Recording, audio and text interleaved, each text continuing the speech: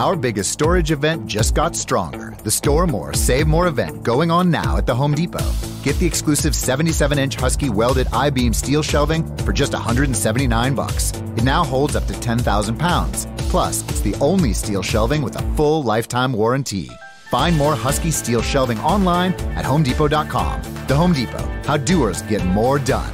Limited time only. Event and dates vary by store. Claim based on 2,500 pounds per shelf when evenly distributed. See store for details. Hello, everyone. Welcome back to a awesome episode of Geek Vibes Live Review. I'm your host, Tia, and I have with me a very special guest. I have Michael Cook from Thoroughly Modern Reviewer. How are you today, Michael? I'm good. How are you, Tia? I'm great. So backstory for anyone, if you've listened to any of my podcasts on Geek Vibes Nation, you know that I am a huge American Gods fan, and I have ran into Michael on Twitter threads before under American Gods, and I figured, you know what? We're both geeky about this. Why not just get together one day and talk about it? But I wanted to ask really quick before we dove any further into it. Did you get into American Gods, say, before season 1? Like, did you watch it from the start or did you start afterwards? Like, where were you at that? Yeah, so I read the book in like 2013 or 2014, and around that time they were talking about making an HBO adaptation of it, and it never went anywhere, and Hannibal was on the air at the time with Brian Fuller making that show. And then somewhere in there, they announced they were moving it to Starz, and he was going to be developing it. So I've been on the American Gods train since then. For me, so little quick, quirky note about myself. If I discover an actor who I think is really talented, I suddenly just want to watch everything that they're in. And this happened with Pablo Schreiber. I had, of course, watched Orange is the New Black, but then I had watched this Netflix movie called Thumper. I saw him in a few episodes of Law & Order SVU, and I was like, Pablo Schreiber's really talented. He's not just porn stash from Orange is the New Black. And so then I looked at his filmography because I wanted to see something that he was in that, say, he was in it substantially, not, say, just 5 minutes here, 5 minutes there. Mm-hmm. And I saw, okay, he's been in a 8-episode season called American Gods. All right, I'll check it out. And at first, I remember I was telling my good friend Brittany, who I do the top 10 with every week, I was saying, the show's a little weird, but Pablo Schreiber's really good in it. He plays a tall leprechaun. That's ironic, haha. And I think in the middle of the season, I just got so into it where I was like, I'm not just watching this anymore for Matt Sweeney. I'm watching it just because I think it's really, really good. And then I rewatched it, and I just decided to dedicate my time to American Gods. And I started listening to the Audible version of the book, and I loved it. I thought it was funky. I thought it was unique. It was a premise that I had never really seen before. And I was surprised to hear all of the drama in the background. And so for you, you're saying that you had read the book, obviously, and you were into Hannibal, Brian Fuller, but was there ever a moment for you when it was announced that Brian Fuller was stepping away from the show that you felt like you didn't want to watch it anymore? I don't know if I felt like I wanted to give up on the show, but I was really nervous about what they do without Brian and Michael, because that first season just felt so informed by the two of them and their styles that I was concerned, especially when they announced that Jesse Alexander was going to be replacing them, and he'd worked on Hannibal with Brian. So I was concerned they were essentially getting like Brian Fuller light, where they wouldn't have to work with him, but they could still have his sensibility. And so I was just kind of concerned, I guess is the word I would use. Yeah, I think for me, you see, I really liked season 2, right? And so do I. I think it worked out really well. And I think that we're on the same page that I had just seen people who I think couldn't let go that Brian Fuller and Michael Green weren't attached to it anymore. Hmm. Of course, it was a little concerning when you heard Jesse Alexander had stepped away. I think in my mind, I was like, all right, what's going on with American Gods that all these people are stepping away? But again, I really enjoy it. So season one felt, I think, maybe the closest to the book. Do you feel the same way with that? At times I do, and at times I don't. And it's kind of ironic that you say that, because one of the reasons that got reported as to why Brian Fuller and Michael Green departed was that Neil Gaiman thought they were going too far off the book. Mm. And I don't know how true that is. It was something that got put into one of the trades back in when all that was going on. But like it started off really faithful, and then they started like cannibalizing things from later in the book and moving them earlier. Oh Yeah. gosh, I forgot to silence my phone. Oh, it's perfectly. Don't you- I love actually that. That's from Kim Possible, right? Yeah, my ringtone is Kim Possible. That's great. With all the shitty options on your phone, at least you have something interesting. I think I ended up putting it on there. It was a whole thing. But so like they moved Easter from the lakeside portion of the novel up to the season one finale, and that was something, it was a pattern they continued in season two where they were moving bits and pieces around, which tracks with the way that Brian Fuller was approaching the Hannibal mythology by like using parts of the third book in the series, but repurposing it as part of the prequel story they were telling in the show. And so I think it was really faithful in spirit, if not necessarily strictly faithful in actual events, if that makes sense. Yeah, I was surprised when I had listened to the Audible version of the book to see where they placed Easter. Because for someone who, when I watched season one, had no idea of what happened in the book, to me, I was like, oh, I'm just here for the ride. But I thought it was interesting. I kind of thought it worked. I thought it was good. I so far have liked the little nuances and the little changes. To me, I think like for me the best changes are giving more of a platform, if you will, or screen time, I guess I should say, to characters who really had nothing in the book. I mean, Bilquis is such a massive part of the show. Technical Boy is so different. And I mean, Bruce, all right, I'll ask you after I say this, but not only is Matt Sweeney one of my favorite characters, but I have to say that Technical Boy wormed his little way into my heart, because in the first season I thought he was a little shithead, and then the second season I sat there going, I really love this character even though he's still a shithead. Which character do you feel like you have just latched onto the most in this show? Oh, I also really like Technical Boy. I always like the New Gods, partially just because I'm a nerd and I love a lot of the stuff they're representing. I was really attached to Gillian Anderson's media in the first season because particularly when she was David Bowie, and it was just such a like this weird like crossroads of various interests for me, and that was a delight. And then I really liked what they were doing with new media in the second season, like the idea of taking media who in the book felt fairly relevant in 2001, but in like 2019 when everybody's focused on social media, it felt really interesting to explore that idea. So I ended up latching onto that particular character as well. I will say I really did like Gillian Anderson's media. I wish that she had stuck around just because I liked more of the idea of, say, media and Mr. World being more of parents to Technical Boy Yeah, than that was any. a fun element.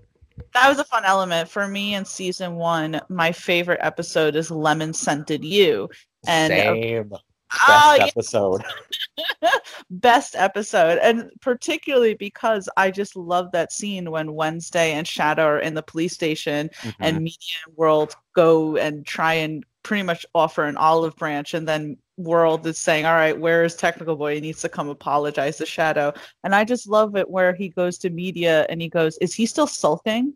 To me, it was just like, I loved that dynamic and I would have loved to see it in season 2. I understand that Gillian Anderson and, oh God, I always forget her name, the actress who played Easter, but Kristen Chenoweth. Yes, thank you. I believe they both left because of Brian Fuller leaving. Yeah, they'd both worked with him on various shows in the past, and I suspect left out of a loyalty. Although they both ended up being busy with other projects as well. I think X-Files was filming somewhere in there. You could be right. I don't think that I ever looked too deep in it because I thought in the second season they did a pretty good job in just explaining why those two actresses weren't there. I mean, Mr. Nancy says, Easter got offended that Wednesday ran over her rabbits, and with media is always, changing and evolving. So I understood that. I will say, however, I wasn't, say, the biggest fan of new media, only because I then did feel like Technical Boy became a little redundant. Yeah, I was thinking about that today as well, how it seemed like the two of them were the same god at times, and so they were almost canceling each other out. Like, where does the line between Technical Boy and new media end? Exactly. For me, media seemed more of the big picture of broadcast and fake news and things like that, whereas new media is TikTok and Instagram. And it's like, well, isn't technically that all done on Technical Boy's platform? Yeah. Yeah, so I felt that way. And it was no disrespect to the actress, Kyun Kim. It seemed like they had a really great time behind the scenes. It's just, as far as storyline goes, I didn't particularly like it. And it seemed as if they, I don't know if it was, I'm guessing it's the new showrunner's decision where maybe he saw that he didn't want to have that sort of redundancy. So, we have that. But, I feel as if I was going to ask a little later, but I feel like we should kind of rip off the Band-Aid and kind of talk about this. So, obviously we just mentioned how American Gods has had its fair share of drama behind the scenes, but it always has seemed as if the cast at least bands together and they really want to create this really great show and this really great story. And we talk about some of our favorite characters, and certainly Mr. Nancy was under that category of favorite characters. I mean, just he stood out so much in a good way. And so last year when Orlando Jones comes out and says that he was fired, I was so shocked. What were your thoughts when that announcement was made? I had heard some rumblings on Reddit about a month or two before Orlando Jones came out and made a statement that neither Mr. Nancy or the Jinn were going to be returning, but I had just dismissed them as people speculating based on nothing. And so when he came out and made that video, I was not as surprised as I could have been because I had already kind of heard rumblings, but I was unhappy about it, I guess would be the word. And I didn't like the way it sounded like he'd been treated. Right, because the thing with Musa Creation, I apologize if I'm saying that name incorrectly. I'm actually really terrible with names. But the actor who played the Jinn, I think that was at least a little nicer because he still retweets American Gods stuff. He still kind of talks about it. Him and Omid go back and forth every once in a while. So I think that him not returning was maybe more of a gentler process. Maybe they told him like, hey, we don't need you this season. Maybe we'll bring you back if there's a fourth season, things like that. But Orlando Jones, from his video, made it seem as if this was a hard firing. And this is no plug at all, but I actually interviewed him like a week or so after he announced it. And I mean, he made it seem as if this was him like legitimately getting fired for reasons that really just seemed ridiculous. First of all, saying things like his character was too angry. First of all, that's the point of his character, right? And then also, I don't know how they're supposed to do the book, because you've read the book, I've read the book. Mr. Nancy is quite a like prominent figure in the book, especially towards the end. Especially towards it. I was saying that to my friend who hasn't read the book, but she doesn't mind me giving her, tidbits of information from it. I said to her, I go, okay, maybe right now they don't need it, Mr. Nancy, because apparently that was the showrunner and the network's that reasoning. Was their official statement, yeah. That was their official statement. I go, okay, fine, that's all well and good. Maybe that's the case, right? But you're going to need Mr. Nancy. And from what it sounds like, Orlando Jones is not keen to returning, even if they asked for him back. So how are you supposed to do that? Yeah, I'm really nervous they're going to pull a stunt and like recast the role, which I do not think is going to go over well at all. I don't think it's going to go over well, and I don't think that you can get someone to portray that character as well as no, he's made it his own to the point that people are wanting them to adapt the other book that Neil Gaiman wrote in this universe, Anansi Boys, and have Orlando Jones reprise the role in that storyline in a completely different show. So I don't even know that you could cast anyone else, even if you wanted to, because Orlando Jones is Mr. Nancy. He really is. I mean, so much so that he wrote a lot of his lines in the second season. The speech in the funeral home to Ibis and Bilquis, he wrote that speech.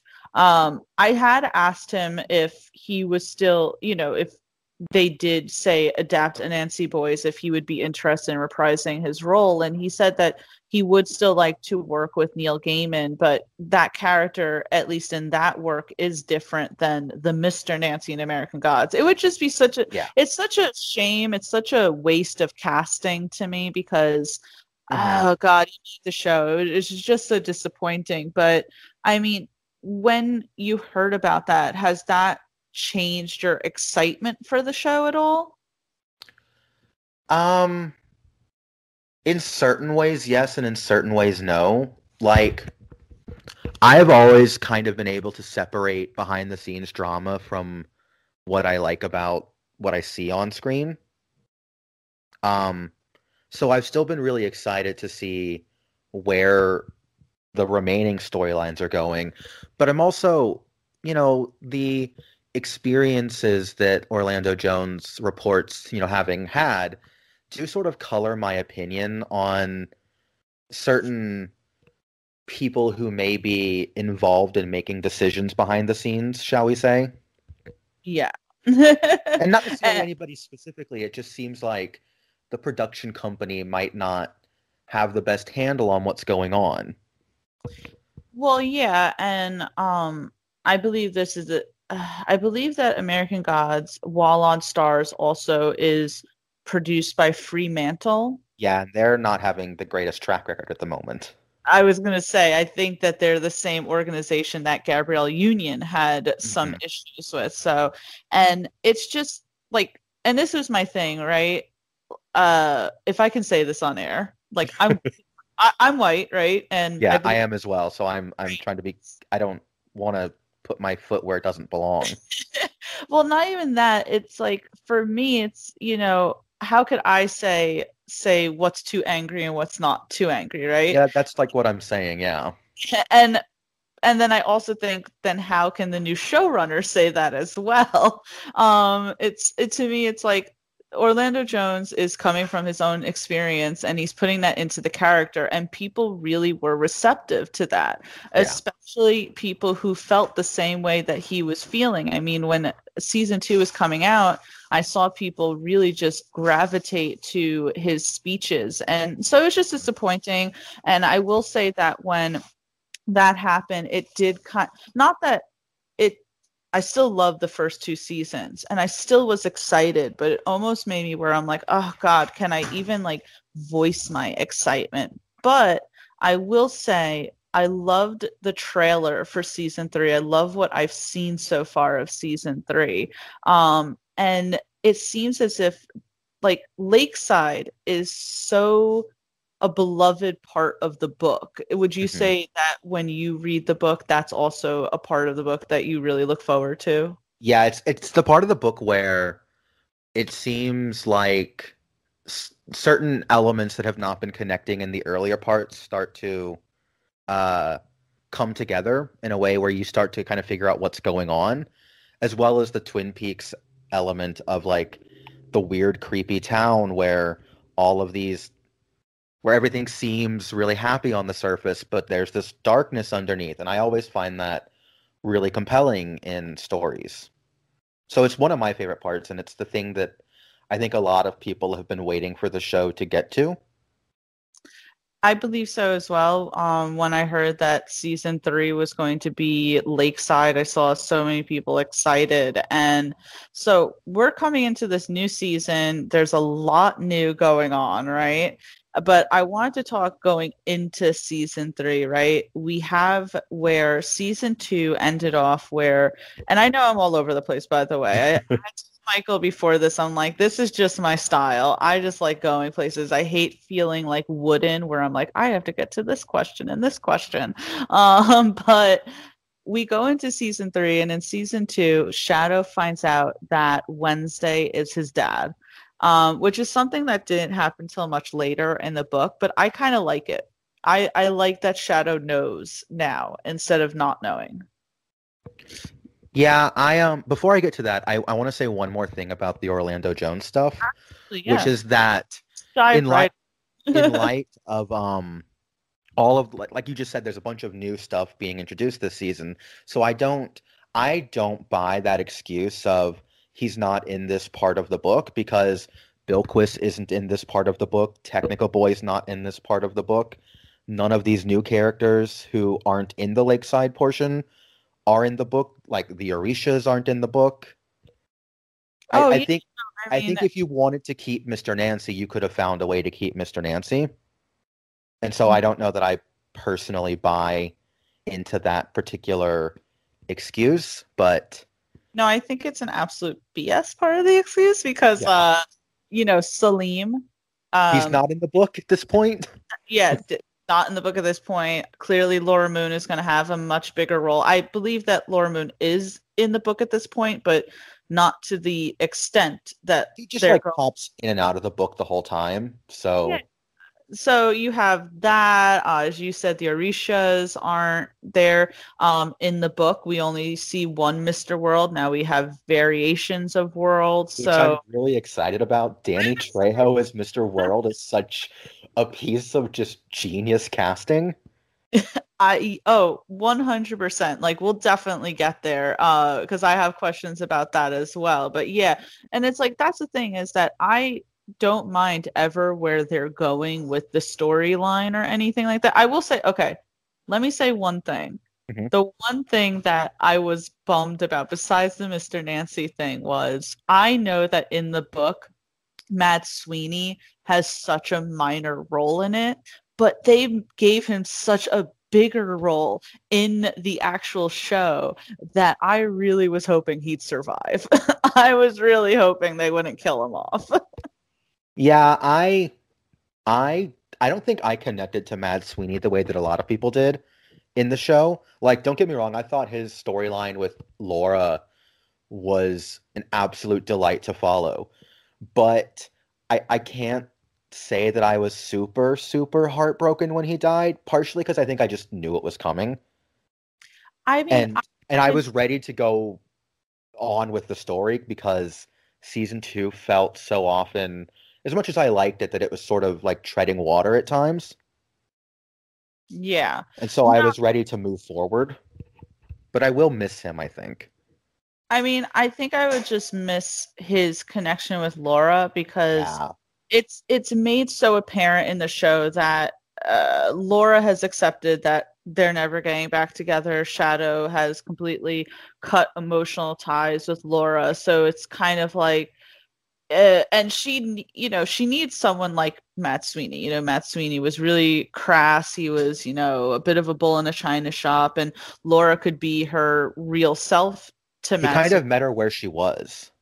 Exactly. But with Shadow, she really tried to put on a front. She really tried to be the person that she thought someone like Shadow Moon would want to be with. And it's like, that never works out. That never is going to be successful at all. So I think that's really what it is. But we do see that from the trailers and some of the tidbits and everything that we're getting a new Leprechaun, which again is another character that never existed in the book. But I kind of, first of all, let me say, I love Ewan Rion. As I said, terrible with names, but I just love him because he played the greatest villain ever on Game of Thrones. So as soon as they announced that he was in it, I was like, oh, I'm so excited. But it's almost like they're replacing him, like Matt Sweeney, like, oh, look, here's a leprechaun. Now he's dead, but let's give Laura a new leprechaun. What do you think about that?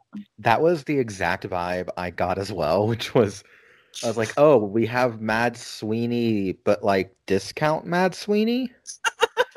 And like I've never seen the actor in anything before, so that is not a comment on his performance or anything. I never watched Game of Thrones, and so I am completely unfamiliar with him in general. But I think the more they've been revealing, the more it seems like, oh, he's not just that, but it still is sort of weird that you introduce a new leprechaun when you just got rid of the old leprechaun. It definitely is weird. Like at one point I thought he was just going to be like an actual just new incarnation of Mad Sweeney. Which, I mean, listen, we don't know. That's No, true. I'm sure that's probably not the case, but Game of Thrones is really good, by the way. I know that the last season wasn't the best, and you've probably seen on social media how people absolutely hated the last season. But I still think that the first 7 seasons are probably the best television. And so the guy who's playing Liam played this really vicious sort of villain for a couple of seasons, where it's almost weird seeing him in this character that's so nice. And in that clip, he goes, oh, I won't be party to violence. And I'm like, well, you were only doing violence in Game of Thrones. But like, don't lie to me, sir. I know what you're up to. There's a part of me that kind of thinks like, all right, no, I don't believe this. You don't get him to play this nicety nice character. But it is a little weird, as you said, kind of a discount Matt Sweeney, and that his thing is that Wednesday destroyed his lucky coin. Like, why? Was that what got revealed? I think I missed that one. So in the, you know how on American Gods Twitter account, they've been doing little clips here and there. Was it in that one for him? Yeah, so when they did his clip, he says, he talks about Wednesday destroying his lucky coin. And I sit there and go, well, what did Liam do so badly that Wednesday would want to destroy his lucky coin? I don't know. Wednesday's just a bit of a dick. I can see it. That is very true. He'd probably do it just because. Yeah. It's a wonder why people actually follow Wednesday, because he's a dick to everyone. Everyone. I always wanted to know what, speaking about Matt Sweeney, I always wanted to know why Matt Sweeney felt so desperate to, not desperate, like, God, what am I thinking of here? What's the word? Where Wednesday had a hold on him, and what that was all about, because it was never clear in season 2 why, because it so was obvious that Matt Sweeney didn't want anything to do with Wednesday. Yeah, it's something that's not clear in the book either, if memory serves. Yeah, I don't think it was ever really revealed or anything at all, so I guess we're just sitting there wondering. I'm hoping... Yeah. Like, they kept hinting that Wednesday promised him a battle, but... That seemed kind of loose to me. Yeah, I was like, I don't really know what that means, Sweeney. Yeah. Okay, you want to die in battle, I guess, but at some point, I mean, if what Wednesday is asking you to do literally makes you sick, then why are you still doing it? Clearly, he didn't like killing Laura Moon. Yeah. It was very obvious in the first season that he didn't like having to do that. So I don't know. I'm hoping there's going to be a little bit more clarity with Liam and why Wednesday destroyed his coin, what Liam did to get him so angry at him. Mhm.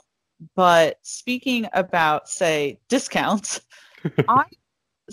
and this is no disrespect, like when I talk about this, if anyone's listening, when I talk about this is no disrespect to any of the actors at all. But we have the character Cordelia come in and who didn't exist in a book. I keep saying that now because now with the whole Orlando Jones thing, it's like your argument is so null and void. But we have Cordelia who's coming in, and her little snippet was she's saying, "Oh, what I am is the human's perspective into this world of gods, and I drive Wednesday around, and I do this and I do that." And I go, that sounds exactly what Shadow did in the first 2 seasons. Yeah, it's just Shadow, but not Shadow. Yeah, I don't understand what the show and the new showrunner is doing, where they're essentially replacing these characters who are still in the show. Yeah. Well, not Matt Sweeney, but he was in the lore of the show. But I mean, his presence seems like it's going to be felt, even without him literally being there. Oh yeah, and I'm not trying to spoil anything because Michael and I actually were given access to some season 3, but I will say that nothing that we say has anything. We are not revealing anything. Yeah, we are being extremely careful here. Very cautious. Anything I'm saying is stuff that you have seen from the trailers. I'm very good with that. I remember did you say you had gotten screeners last year? Yeah, I had, but all of my reviews tended to go up after the episode had gone up, so I was just spoiling away. Well, I was just going to say, I remember last year when the screeners went up, there was 1 or 2 people who had put the episodes online. You could tell because the big leak that happened. The big leak, and it caused Stars to take down all of the episodes from the screeners. And I sat there, I'm like, you mother effers. I was watching this and keeping my mouth. I was so lucky that I had watched the 3 episodes before they had revoked all the access to them. You know what they were doing, and I'm hoping they do it this time, but they were actually putting the next episode up before it came out on Stars. Yeah. But then stopped doing that once that whole leak happened, and I was just so mad at that point. But so we're being very careful here. But yeah, the whole thing with Cordelia, and again, I don't this is the thing. I'm a little torn at this, right? I don't particularly mind just because she seems like a fun character, but her thing is that she teaches, and again, this is revealed in the trailers and the snippets. She's helping Wednesday with technical stuff, and I thought Wednesday's whole thing is that he doesn't want a cell phone. Yeah, I'm just a little bit confused about the Cordelia character. On the one hand, because they moved the big Shadow is Wednesday's son reveal ahead of what happens in the book, they had to do something because naturally Shadow is not going to want to associate with Wednesday for a bit. Right. But there is stuff that Wednesday has to do in the narrative where he's going to need a Shadow-like person. And so I think they had to fill the role with someone, but they didn't have anyone who would naturally fit that role that was already in the cast. I mean, because Salim doesn't like Wednesday at all, so you can't use Salim in that role. So you have to, I guess, make someone new. And I guess the argument is maybe Wednesday has to embrace some of the technical stuff and that she's forcing him to. As a professional painter, you know your customers want a flat finish, but don't want to pay the price of fighting dirt, grime, and scuffs. Use new Bare Ultra Scuff Defense from the Home Depot for a beautiful flat finish, plus stain and scuff defense. And that price starts at just $29.60 a gallon. And that's before the Pro Extra discount. A flat paint that's too tough to scuff. Bare Ultra Scuff Defense. Only at the Home Depot. How doers get more done. Available online and in select stores. Who are you texting? My therapist. You text with your therapist? Text, video chat, call. Yep. That sounds too easy. How did you find her? I just went to betterhelp.com/save. She's a licensed therapist and it's all online. I connect when it's convenient for me and don't waste time driving anywhere. Plus, it's affordable. I wonder if I should try it. It's great to talk to someone in confidence. She's helped me sort out quite a few things. And right now you save 10% off the first month when you go through betterhelp.com/save. betterhelp.com/save. Got it. I don't exactly know what the intention is with that, but I also had a very confused reaction when that got revealed in the trailers. It was like, who are you? I felt the same way when American Gods was announcing new characters, and they're saying, I believe her name is Ashley Reyes. Yeah. And they're saying Ashley Reyes as Cordelia. And I'm like, who is Cordelia? I mean, I only read the book once, but I never heard of Cordelia in it. So that was my reaction to so many of the casting announcements. They'd be revealed on Twitter, and I would text a friend and be like, I don't know who Marilyn Manson's playing. He's not in the book.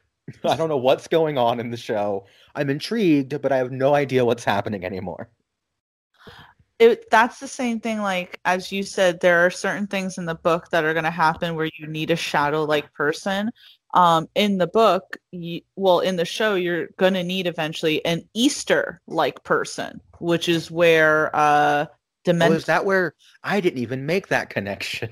Yeah, well, so it's funny. I didn't really either, but as soon as that happened, I texted Brittany and I said, they casted this woman and she's going to play this character, Demeter, and Demeter. Again, terrible with pronunciations, but my friend Brittany was like, oh my God, in Greek mythology, that's the mother of Persephone. And she explained who that goddess was. And I said to myself, that makes sense. She's pretty much a Greek version of what, Astara was. Yeah. So you're going to need that type of character. Instead of replacing Easter, we're still going to live with the idea that Easter's still pissed at Wednesday. And now we're just going to instead have a different version of her. I actually like that. Rather than recasting Easter, I kind of like the idea of bringing in similar gods from different pantheons who can fill the same roles if you have lost an actor. It makes sense because pretty much every single mythology that had multiple gods has a god that fills the same role that a mythology does. So you can do that. I'm wondering if at some point they may do something like that with Mr. Nancy. I doubt that we're going to see that in this season. We'll just have to wait till hopefully there's a fourth season for that. But you had said, by the way, you mentioned briefly before, and I wanted to get back to it, how excited you were about Danny Trejo being cast as Mr. World. And I will say that when it was first announced, I had a little moment where I was like, yes, excited, but oh my God, does that mean Crispin Glover isn't coming back? And it's like, no, we're going to have multiple versions of World. And I was like, that's really cool, actually. Danny Trejo is a great guy. Who doesn't like seeing him in things? And I've never watched Pose with Dominique Jackson, so I don't know too much about her. I watched this little documentary thing about her, and it got me more excited for her to come as Miss World. So I think that's a cool thing that they're doing, kind of spreading out World that way. Yeah, I agree. It's because they kind of toyed with it a little bit in that big scene we both love in season 1 where during episode 5 when World is touching his face and it keeps morphing to different faces really briefly.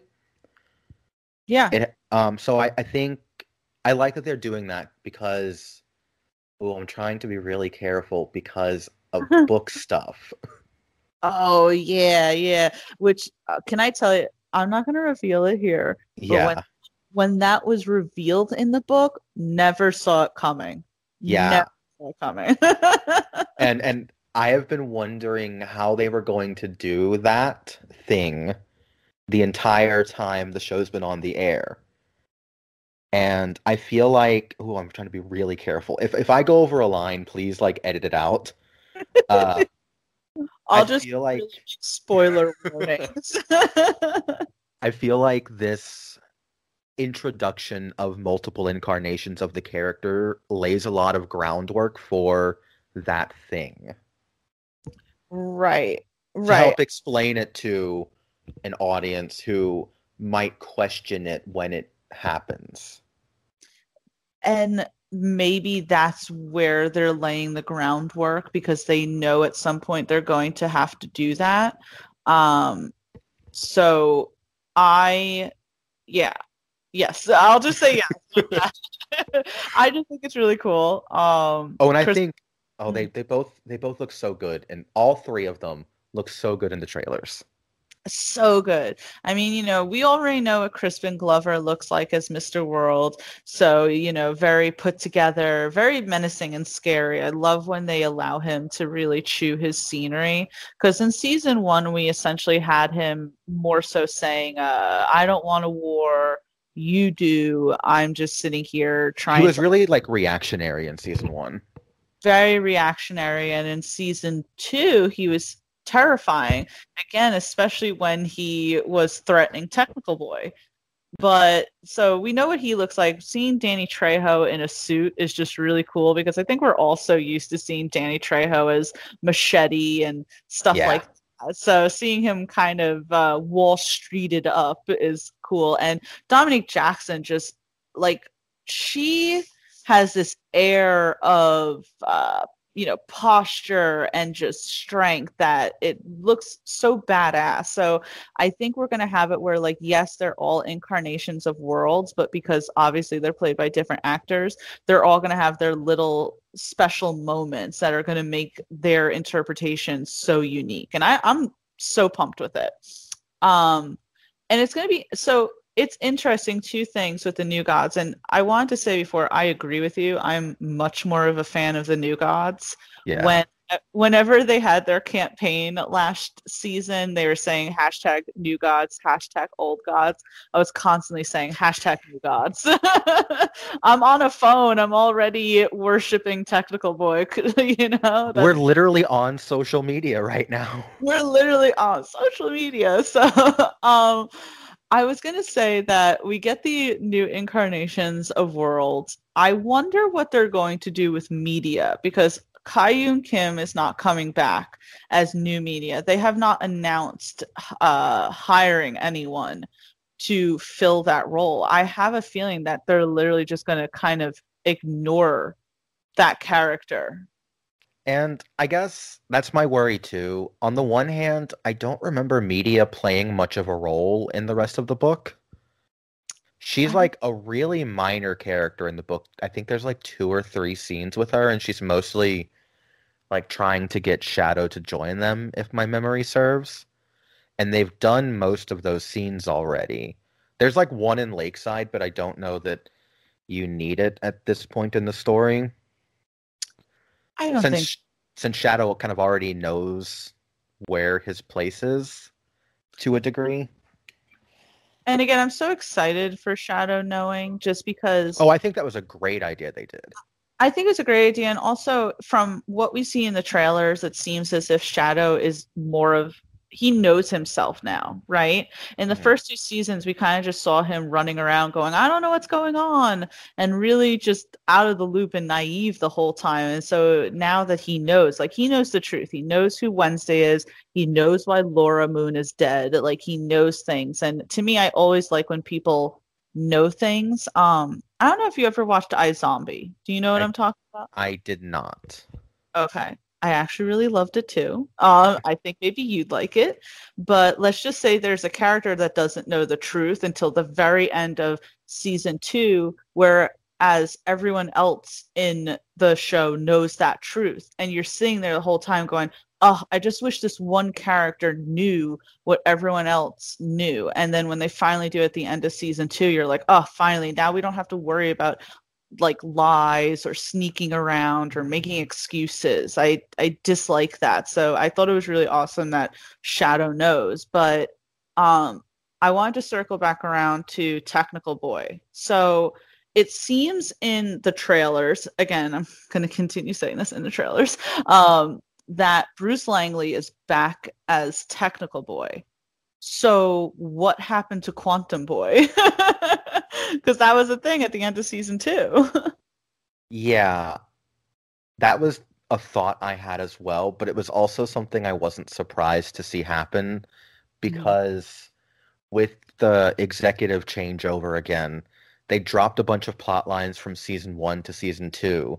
And as I was doing my rewatch of season 2 and I hit the finale, I went, I wonder how much of this they're going to drop.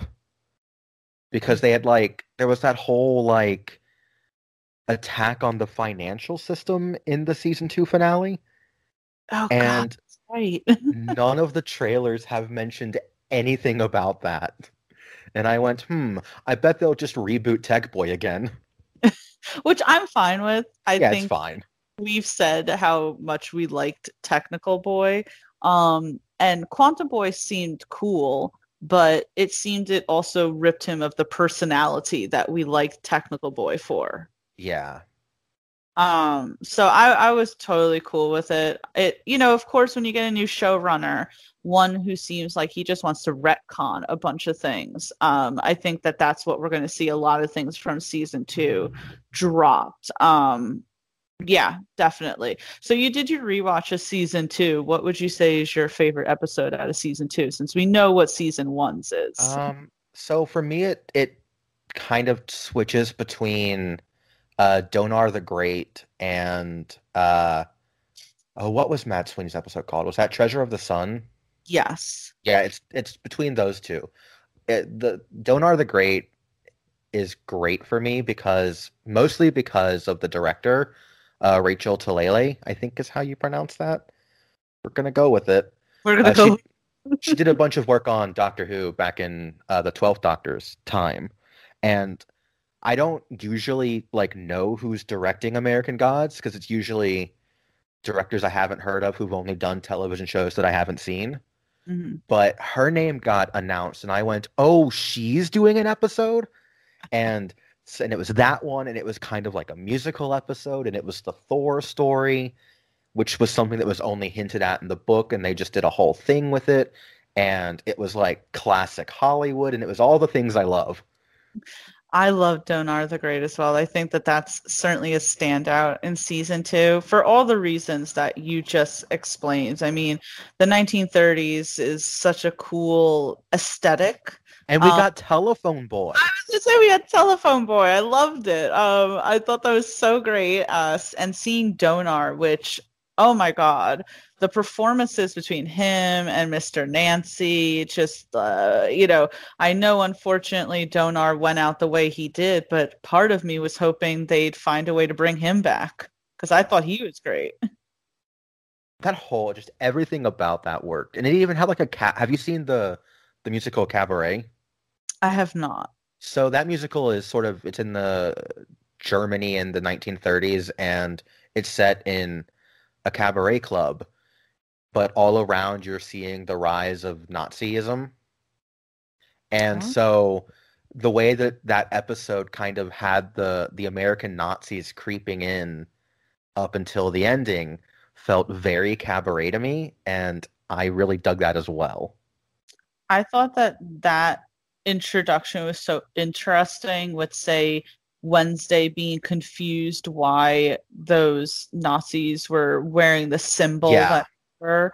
And I also liked that Telephone Boy was trying to get Columbia to be essentially their Rosie the Riveter for the upcoming war. I mean, it really was a turning point, it seems, in the old gods and the new gods, like the transformation. I think that episode is a lot more important than maybe people realize, because then we see Gungnir, which, by the way, is one of my favorite scenes in the entire season 2. I just love that, anything with rock and roll I love. So that whole plot line was so fun. So fun. And isn't that, correct me if I'm wrong, Michael, but isn't the bishop scheme that they pulled off, wasn't that mentioned in the book? Yeah, I think right at the beginning of the Lakeside arc, Wednesday's telling Shadow about his favorite heist. And I think it's that heist, but I could be wrong because it's been a couple years since I read the book. But I've been trying to re-listen to the Lakeside portion in the audiobook just to kind of prepare. But I keep falling asleep because I listen to it at night. So the best thing. I cheat. I never make it past the first chapter. I just go to sleep instead. But I think it's that heist. If it's not in that scene, I think it's one of the ones that Wednesday describes to Shadow. So I think you're right. I want to say I'm right, but I also don't want to say that I'm right in case I'm wrong. But I just feel when it was happening, I was sitting there going, "Oh my God, they're pulling off the Bishop heist." So I thought that was really fun. To me, it's like kind of now I wanted to see just heist stuff between Shadow and Wednesday. Apparently, they do it really well. That's the great thing about Shadow. He is a bit of a con man himself. He just, he's sweet about it. But yeah, I just that was such a great episode, and I'm hoping that we have plenty of more great episodes in season 3. And I wanted to ask, correct me if I'm wrong, because I didn't think too much of it when it was announced, but they gender bent Heiselman for the show, correct? Yeah, so Hinzelman is a guy in the book. He's like an old man. Right. And Julia Sweeney is playing the character on the show. She was on SNL a while. I think I've seen the actress in anything. I could be wrong. I don't think I have either. I just read reports that she was on SNL at some point. Yeah, and I don't really watch SNL. I kind of don't think it's funny. That's just me. But whatchamacallit it, I like that sweet old lady. Okay, so it's so funny. They announced that Eric Johnson, and I wanted to bring this up only because they announced that Eric Johnson is playing Chad Mulligan in the show, which is hilarious because you get this guy who's like, really good looking. I don't think people are going to argue that. And then in the book, he's described as a lanky guy with a pot belly and all that. And then you're like, nah, we're just going to get this like really good looking guy to be in the show. But I was rewatching Supernatural the other day, and I don't know if you've ever watched Supernatural or not. Is he in that? He was in an episode in the 5th season. He played a demon. And I always remember liking that episode too, because it has Crowley in it. And I just thought it was like a pretty interesting episode. And he plays a demon in it, which is just so funny because he seems such the opposite in American Gods season 3. Yeah, I'm sure I saw that episode because I watched up through season 5. Lord knows if I could tell you anything about what I saw. Well, if you ever want to look back, it's called The Devil You Know.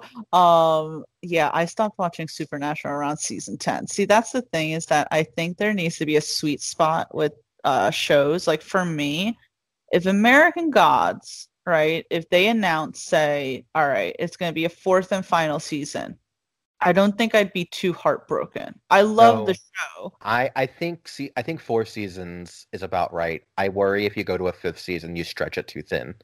Exactly, especially now that they're getting to Lakeside. I feel, and by the way, this is going to be 10 episodes as opposed to the previous 2 seasons that were 8 episodes. So you're already in Lakeside. You've already done a lot of stuff in the previous 2 seasons. I think that season 4 would be good to wrap everything up. As you said, I would be fearful that season 5 would stretch things. The fact that and I'm going to say this, and the Supernatural fans are going to come for me, but you go 15 seasons, that's a lot of filler. I mean, they had like 20 episodes each season. Maybe only 4 of them had real plot points to it. Oh yeah, the Supernatural fans can come for me. That show should have ended at season 5, and I stand by that to this day. Well, I think that it was supposed to, because if you watch the finale of season 5, it felt like a series finale, and then it just kept going. Yep. I liked up until season 9, just because I liked a few of the characters that were in it. Season 10, when they like really dropped the ball on this one storyline with Dean, I was like, you guys don't know what you're doing anymore. Is that when he got the Mark of Cain? Was that time? He became a demon. Like and it was in season 9 he got the Mark of Cain, and they teased that he was going to become a demon the whole time. And at the very end of the season, they were like, Dean's a demon, and they promoted it, they teased it. People are like, oh my god, yeah. And he was a demon for like 2 episodes. He did it really well, by the way. That would have been so interesting to see a whole season out of it. And then in the 3rd episode, they figured out a way to make him normal again. And I was like, oh, come on. Ooh. Really? Couldn't have given that half a season. You couldn't have given it a half a season. So I think as soon as that happened, I said to myself, Supernatural doesn't know what it's doing anymore. So for me, 4 seasons for American Gods would be really great. I'd be fine with that. And as long as it can finish up its story, because the worst thing to me is if it got canceled without telling its whole story. I am just so nervous it's going to get canceled this season, which would be perhaps the most infuriating season to be canceled on. Yes, 100%. And that's the thing. It's funny because it's like we're both fans, right? And yeah. We tweet about it. We respond to tweets and everything. And so I don't want, say, necessarily this podcast to come off as negative. I just think that we're worried. And I feel like so many shows that I have loved throughout the years, I get worried when a season comes out and I'm like, come on, please don't cancel it. Please don't cancel it. I mean, I lived my enjoyment of Hannibal in a state of constant worry because every single season that show was inches away from being canceled. Nobody watched it on NBC. It was like dark and not the kind of thing that airs on that network. And so I think there's a balancing act when you have something you love, but it's something that not a lot of people love.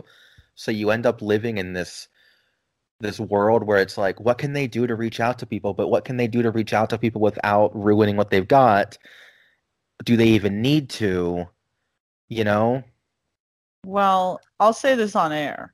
I think that American Gods needs to up its marketing. For sure. That's something that I look at because I thought their marketing for season 2 was really cool. And I see for season 3, and it just looks like such a half-assed attempt at marketing. I think even to the point where I think I even reached out to them at some point because I do marketing for clients, and I was like, you need help. I didn't ever hear back, but yeah, so I feel you with that. That's how I felt with iZombie because I loved it, and I know people who were huge fans of iZombie, but not everyone even knew what the show was. And so every season, because it was on the CW, and shows like Supernatural, The Flash, Arrow got such early renewals. They were always getting renewal. And then iZombie, it's like the season would already end and you were waiting weeks and weeks to hear them finally go, and iZombie renewed for another season. You're like, oh, thank God, thanks for keeping me in limbo there. But it's funny with Hannibal, right? I thought it was quite good. I only watched the first season. I thought it was really good. I'm sure you're excited. Oh, you missed out. The second season is the best season. Really? All right. The second season finale is genuinely one of the best season finales I have ever seen.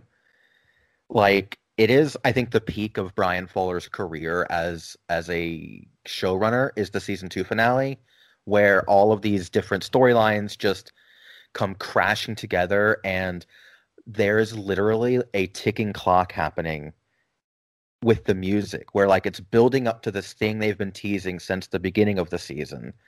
And for the first half, Brian Wrightsell, who did the score for the first season of American Gods, he is using like almost a metronome, and it's just ticking away as it builds to what you know is about to happen. And then it happens, and then you get the fallout, and it is such an immensely satisfying hour of television that I cannot put it into words. It's on Netflix, so I definitely have to check it out. I wouldn't have thought, I have so many thoughts with Hannibal, and I know this isn't a Hannibal podcast, so I'll say it really quick, that I would have never, first of all, known that was a Brian Fuller show. Just because, like, you could tell, like, between American Gods season 1 and Pushing Daisies, I think the show is called, which I also never saw, but I just saw clips of it. But that seems very much like a Brian Fuller show. And then you have Hannibal, which is just to me didn't feel like a Brian Fuller show. But I thought Mads Mikkelsen did an amazing job, to the point where I would sit there and say I kind of liked him better as Hannibal than Sir Anthony Hopkins. And again, no disrespect to Sir Anthony Hopkins. I mean, of course, he made the character what it is.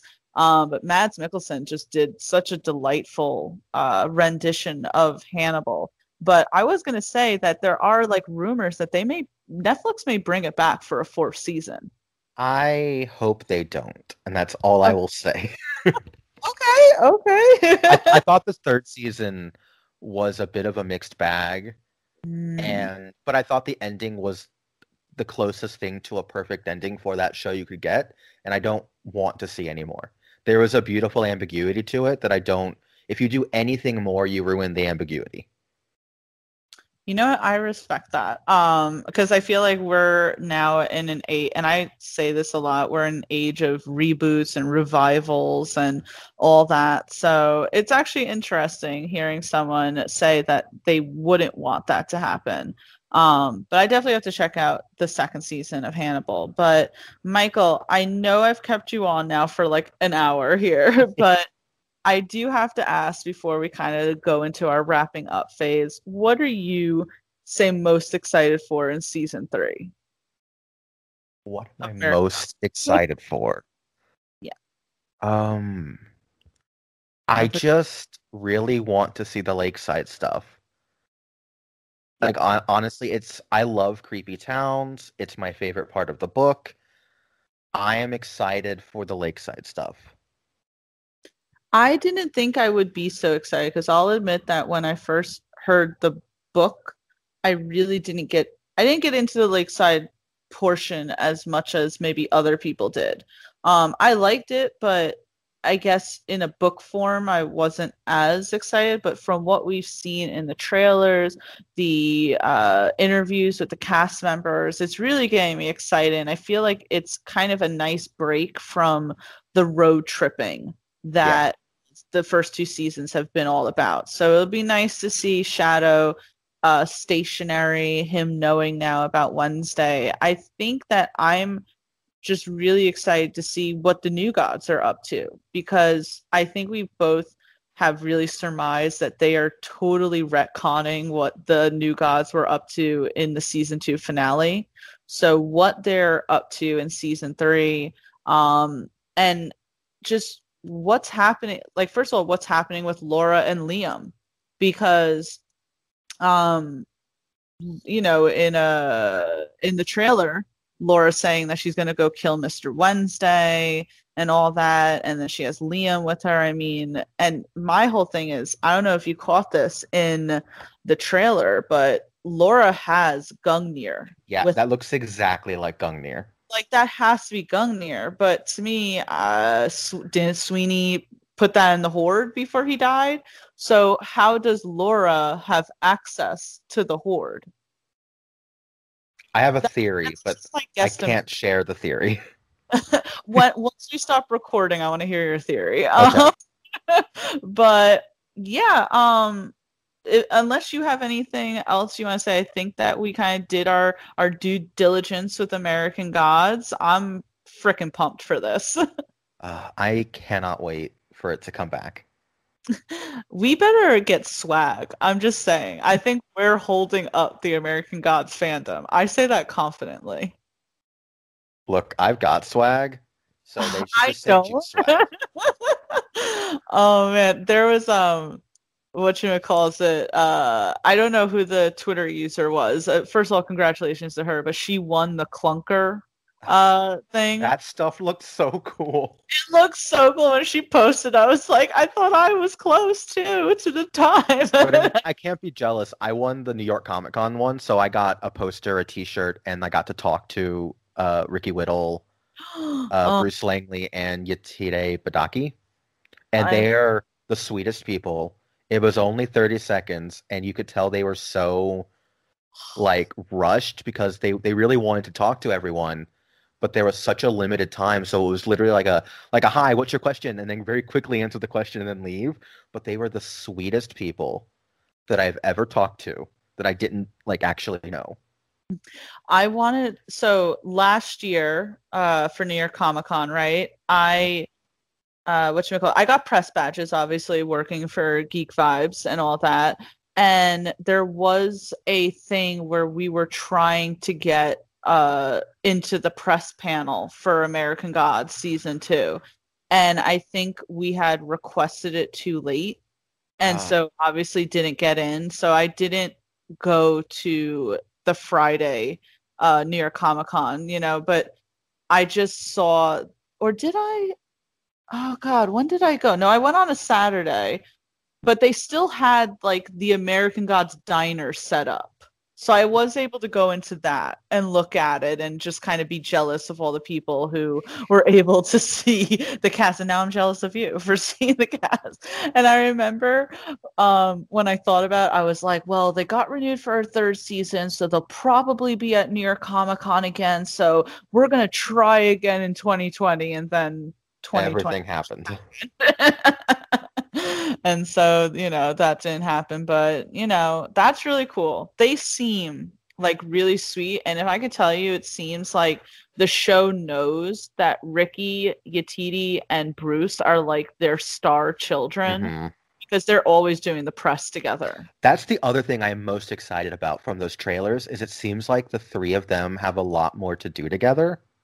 Yes, I mean, what was it? Ricky Whittle said on one of his tweets, going, "Oh, me and Technical Boy team up." It's like, what? What did they? What do you mean they team up? They hate each other. What is happening? I love it. What is happening? And then to see more Bilquis and Tech Boy interactions with each other, because that's another thing. Again, I'm not trying to spoil anything, but that certain thing that happens in the book, I'm like, I really hope that doesn't happen in the show. I hope it doesn't happen in the show. I so hope it doesn't happen. Like, Yetiti is a freaking godsend. All pun intended.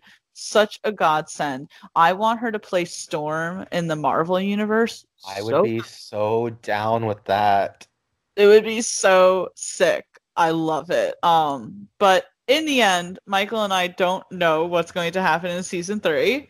No, we don't. It comes out January 10th. Yep. So we are not that far along from it. I urge people who are listening to watch it. It's a great show. I know that we talked about some of the drama behind the scenes, but I feel like every show kind of has drama behind the scenes. I think with just social media, maybe we're just more aware of it, but I'm really interested to see season 3. I hope everyone else is as well. Michael, before I let you go, please plug yourself. Let everyone know where they can find you, what you do, and all that good stuff. Cool. So I run Thoroughly Modern Reviewer, which is just a site where I review the things that I consume. And my Twitter handle is @ThoroughlyMe, or as Kevin Smith once called me during a New York Comic Con panel, Thorough Lime. That's amazing. I love it. It was the Sandman panel, and it was just, I went, my question got answered, but he got my name wrong. It's like, come on, Kevin Smith, come on. But that is where I can be found. I am there all the time, and I'm loud about the things I like. We love that. Here at Geek Vibes Nation, we love loud fans, and I'm glad that we got to connect. And you can definitely see my coverage of American Gods at Geek Vibes Nation. I'm on Twitter and Instagram at TiaFabi. Please make sure you check that out. It's been great speaking with you today, Michael, and I will see everyone next time. See you guys.